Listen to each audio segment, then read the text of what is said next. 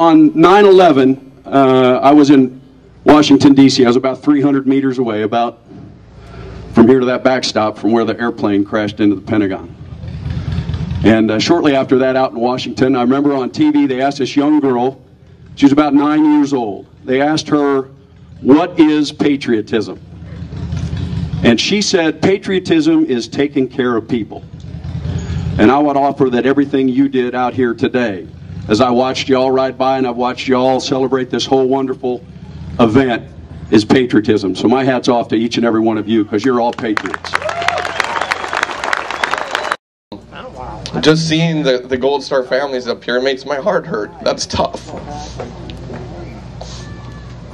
And we all know what happens when you can enlist. When you enlist, okay, you sign a blank check to Uncle Sam up to your life. You could give everything, but I believe it's worth it, and it's worth it because of people like you. Okay, this country is great because of the people that live in it and the people that support us, and that's people like you. I remember when I woke up at Walter Reed and started dealing with the loss of my friends and my legs. It was tough. Things were tough. But one of the first things I remember is getting a call from the Patriot Guard, getting letters from the Patriot Guard, getting letters from people from Minnesota that I've never met.